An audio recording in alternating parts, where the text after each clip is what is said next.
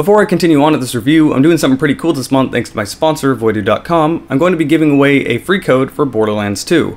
I chose this game myself because you can always deal with more codes for a co-op game. Maybe you own it but your friend doesn't and you want to play with them, so enter this giveaway and throw the code at them. If you want to enter this giveaway, it's pretty simple. You have to be subscribed, click the bell notification next to the subscribe button, like the video, favorite the video, and leave a comment down below saying that you want to enter this giveaway. Like I said, this is thanks to my sponsor, Voodoo.com. Voodoo is also currently having a Schools Out sale, so if you click the link down below in the video information linking to their website and use the coupon code SCHOOLSOUT, everything will be 20% off. Be sure to go to their website through the link down below in the video information. This also acts as a tracker for my progress, so it helps me if you do that. Back to the review. Area 51 is interesting because I get comments all the time saying I should play it and review it, and usually their comment says it was one of their favorite games from that era. But I actually never played it back then. As a kid, I was usually pretty busy doing baseball, basketball, cross country, Boy Scouts. I was just outside more as a kid than I was inside playing video games. I actually wasn't really big into video games until I got older. Or at least I was big into video games, I just didn't have the time to play them. Point being, I didn't play the game when it came out, and I only played it for the first time just a few days ago. I would like to say this game doesn't hold up through the test of time, but I don't think that's really the case. This game came out in 2005, and to give you an idea of the era that this game came out in, that is when bands like, say, Hoobastank and Breaking Benjamin were mainstream music. If you listen to the radio, that's probably what was on the radio. Man, I wish we could go back to those times instead of the pop shit we got now. Point being, it's kind of retro now, but even back then, shooters weren't exactly new. Doom came out 12 years before this game. Half-Life 1 came out 7 years before this game. Halo 1 came out 4 years before this game, and just the year before, the big three of Doom 3, Half-Life 2, and Halo 2 came out. Even the year this game came out, 2005, Fear was released. On top of all of this, Halo 2 had completely just dominated the market. This was before Call of Duty 4 came out. Halo was the main shooter and everyone had an Xbox. Everyone was playing Halo 2 on Xbox Live. So shooters had been well explored by this point. Not quite to the point we are today, but they definitely weren't new. Both on PC and console, things had sort of been figured out a little bit, both in terms of gameplay and controls. A mouse and keyboard is natural for a shooter, and Halo 1 did a pretty decent job fine-tuning controls to a controller for a genre it really wasn't made for. It's still pretty terrible in comparison to a mouse and keyboard, but still, Halo 1 did the best you could possibly do, and before that, controls for shooters were pretty awful on console. Point being, this is not a case like GoldenEye where shooters simply hadn't been explored very well on console. They had been around a while. So this can't really be a test of time if great shooters, some of the best of all time, came out just a year before it. So why do people like this game so much? Well, I have two theories. The first one is that people just played it when they were young, and you tend to really like the games you play when you're a kid. You just remember them fondly, you got big nostalgia goggles. The second one is that this game actually did its best on PlayStation 2.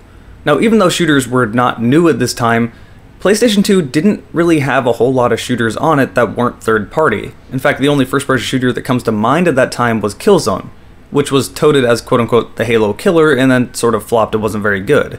Thankfully, Killzone 2 and 3 were pretty decent, but the first one just kind of was a little bit of a disappointment. I still remember it. Man, I got kind of excited about that game and then it just wasn't very good. Regardless, it wasn't like PC, which had Half-Life and Doom and all these other amazing games, and it wasn't like Xbox that had Halo to compare it to. It just didn't really have much competition. Sure, there were some third-party shooters that were amazing, like say Timesplitters 2, but that's not really the same thing. I'm saying all this as if Area 51 is terrible, and it's not, but it's not really that great either. Let's start with the graphics. Graphics are actually pretty decent for a late PS2 era game. Now, I played this game on PC, so the resolution is going to be higher than what you would have gotten on the original PS2, but other than that, it should look basically the same, and for a late PS2 game, it does look pretty good. Slightly above average, doesn't blow me away, but it does look pretty good for the limited hardware it was dealing with. It does everything standard you'd expect from a game of that time, except quality is a little bit higher. A little bit better textures, a little bit better lighting. In general, it's just a good looking game for that era. But how's the PC port? A little bit hit and miss. For the most part, it's pretty good. It runs steady, no frame rate drops, and usually doesn't crash. But later on in the game, I started running into an issue where it would crash at the end of almost every level, which was really infuriating because then that means it didn't save. This game runs on checkpoints, so I had to go redo half the level every time it crashed. Thankfully, it didn't crash the second time it got to that point, but still, that's a frustrating experience. But the infrequent crashing is not the big problem. The big problem is the FOV. This also applies to the console versions. It's the same on both console and PC, and there's no way to change it. The FOV by default is 60. Not vertical, horizontal. 60! That is the worst FOV I've seen in any game. That's worse than Far Cry 3 on console. This is not playable for me. Thankfully on PC, there is a way to fix it. There's no menu in the game to change it, so you have to rely on third-party options. There's a program you can download that will require you to open the exe file within the program and then change the FOV to whatever you want in that program. Thank God you can do this. The thing that's confusing though is that usually with games that lock their FOVs to such a strict, narrow vision, it'll cause problems if you raise the FOV because the animations weren't made for it. But with Area 51, that's not the case. The animations worked perfectly fine at a higher FOV, so I cannot understand why they did this. Unfortunately, this patch is a little buggy because after some cutscenes, it will default your FOV back to 60, but then it'll fix itself after the next cutscene, so unfortunately it's not 100% consistent, but at least it's better than just being stuck to wearing horse blinds the whole game. Even if you're one of those people that doesn't care about the FOV, this would still bother you. It is, God, I cannot describe how bad this FOV is. It is, for me, not playable. But with that rant out of the way, let's move on to the story, and I don't really know where to begin here. The story is kind of incohesive and doesn't make a whole lot of sense, but the game is also called Area 51, so that's expected. The gist of it is that you were sent into the literal Area 51 site to clean up something that went wrong. Originally this starts as a containment failure, people being turned into mutants, and you have to go clean it up. But then you get pulled into fighting the literal Illuminati, and eventually throughout the game you come across the Greys. There's a lot going on here, but it doesn't exactly make a whole lot of sense. Be prepared to be confused. The thing is, this game could have done a really good job with the story if they didn't take it so serious. At one point, you stumble across a literal fake moon landing site in Area 51, and this was obviously humor. It was great. It was funny. I actually laughed and enjoyed that part. If they took this route the whole game, or at least throughout some parts of it, then it would have just been a lot better, but instead they tried to take this goofy, over-the-top Area 51 story and make it serious, and it just kind of didn't really work. But all this sort of doesn't really matter, because all you really want to know is how's the gameplay. That's sort of the biggest, most important part of a game, you know, the gameplay. Well, it's a little hit or miss. The guns across the board feel great. They were a lot of fun to use, and I enjoyed all of them, especially the shotgun. I'd want to talk about the shotgun real quick. It's a double-barreled SPAS 12. Just the design on this thing is so simple in concept yet amazing. Seriously, it's just really satisfying to use. You can fire one barrel at a time or two barrels at a time, and it feels like you're firing a truck into them. It's so satisfying.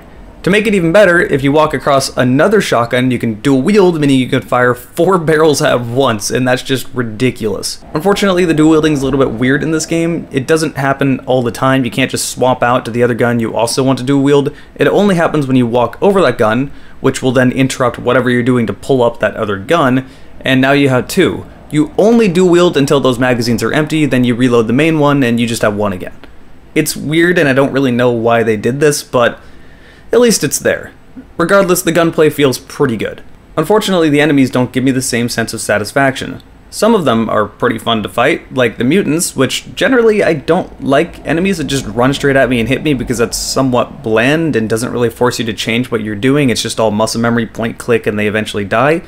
But in this case, with the guns you're given, the mutants are actually fun to shoot, and if the game had more of them, I would have been happier. But unfortunately, basically any enemy that has a gun is just kind of annoying. Now, they're not entirely bullet spongy, but they definitely have a little bit too much health. Although I think the biggest problem with this is just sort of the combat arenas you're thrown into. Most of the time, it's just enemies constantly pouring out at you. It doesn't make you do anything else. It might as well just be a Call of Duty game at that point with brain-dead enemies all running at you just to have you shoot them over and over, and that's it. That's really the whole crux of it, and that's what made me feel so worn down by the time I beat this game. Go into a room, 6 enemies already shooting at you, the enemies do a pretty good amount of damage to you, more than you do to them really, and it's fairly difficult, but in a way that doesn't feel satisfying, just annoying. To make matters worse, they have you fight the Greys later on in the game, and they could have made a really interesting alien enemy here. There's a lot you can do with this. But what did they do? They gave this enemy a shield, and had him spawn a bunch of clones all around you that kept shooting you until you killed it. Why? Why do we need enemy spawners? That's just obnoxious. It just feels lazy and draws the game out farther than it needs to. And honestly, that was kind of how I felt about the entire game. It started pretty good, but then about halfway through, It just kind of felt like they were trying to stretch it as long as possible, with enemies constantly pouring in at you, and you're gonna die a lot, by the way, not because it's terribly difficult, just because it's so tedious. It's not impossibly difficult, in fact you'll probably only die a few times and never really get stuck for too long, but it's definitely more on the difficult side than the indifferent side as far as difficulty is concerned. There's a right way to do difficulty, and it makes a player feel satisfied, but there's also a wrong way to make artificial difficulty that will make the player feel annoyed. Again, this game isn't tremendously difficult, it's just tedious and slightly annoying. To make matters even worse, this is a console-based shooter, so it runs on checkpoints, and the checkpoints are really bad. Did you watch a long, unskippable cutscene? Well, I guarantee you the checkpoint is before that cutscene, not after, so get used to watching it over and over again. Did the game introduce a new enemy to you that you've never fought before in a cutscene? Well, you can't skip this cutscene and the checkpoints before the cutscene. Have fun watching it. Even when the checkpoints aren't completely awful, they're still slightly annoying. Is there a difficult section of the game? Well, the checkpoint can't just put you right outside the door in front of said difficult section, it's going to put you 3 rooms away where there's only 1 enemy in between you and the difficult section. Why not just let me try again immediately? Why do I have to walk all the way over there? And when the checkpoints aren't doing some bullshit like this, they're just kind of being bad, putting you all the way back and making you replay half the level again. This is definitely part of mid-2000 shooters that I don't miss, and really makes me glad that I've mostly been a PC gamer my entire life. Quick saving is an option from the gods. Although it does lead into some interesting weird things in between console versions and PC versions, like say in Far Cry 2 you could quick save on PC but you couldn't on console, which gave a real purpose to Outpost, you could only save there, but on PC they didn't really matter because you could always quick save. The Outpost did give you a place to talk to your buddy and change the time of day if you wanted to and get some more ammo if it was upgraded, but for the most part you could ignore them and play the game just fine. On console that's not an option unless you never wanted to save. Anyway, getting off topic. It's a bit disappointing because the start of the game is very promising and I was having a lot of fun with it, but it just slowly goes more and more downhill as the game goes along. It really does feel like they were just trying to stretch the length of the game out. And even then, the game will only last you 5-6 hours. It's not tremendously long, but it is, well, about average length by shooters nowadays. And that's probably the best way I can describe this game. Mediocre at best. I would actually put it a little bit worse than mediocre because it just wasn't that great of a game. I feel like people remember this game really fondly just because it was part of their childhood and they played it on the PS2.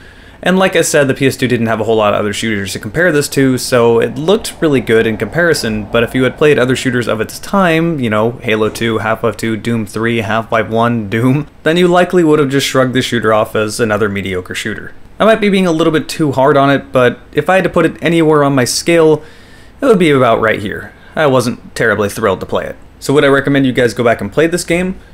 Well, actually, kind of, but there's a catch. The game is actually legally free. The publisher just kind of went, hey, here you go, release it on PC, put it on the internet, you guys can download it and go have fun. The game is abandonware now. You can't buy it anywhere. Obviously, new prints aren't being made for console, so if you wanted to buy it for console, you'd have to find a used copy, but those are all under $10, so that's not a big deal. But on PC, you can download it for free and play it if you want to. Very little buy-in to that, there's not really much risk. If you don't like it, well, then you can just uninstall it. But personally, this is kind of something if you're really bored and don't have any other games to play. Otherwise, it's not really worth going back and playing. It might destroy your memories of this game if you really liked it as a kid. But that sums up my review. Huge thanks to my patrons popping up on screen here. If you guys want to become a patron, you can check out my Patreon, link down below in the video information. Thanks to you guys doing things over on GawkBox. GawkBox is kind of interesting if you don't know what it is. You can play mobile games and then actually donate real money just by playing mobile games, so if you want to check that out, that's also down below in the video information. Thanks out to everyone on Twitch giving me bits and donating over there as well. Just thanks to all you guys are awesome. And also the Twitch plug, if you guys want to join me on Twitch, there's a link down below as well. That's where I streamed Area 51 in its entirety, so if you want to come join, then you can come hang out. I love talking to you guys. But that sums up my review, thanks for watching, and I'll see you next time.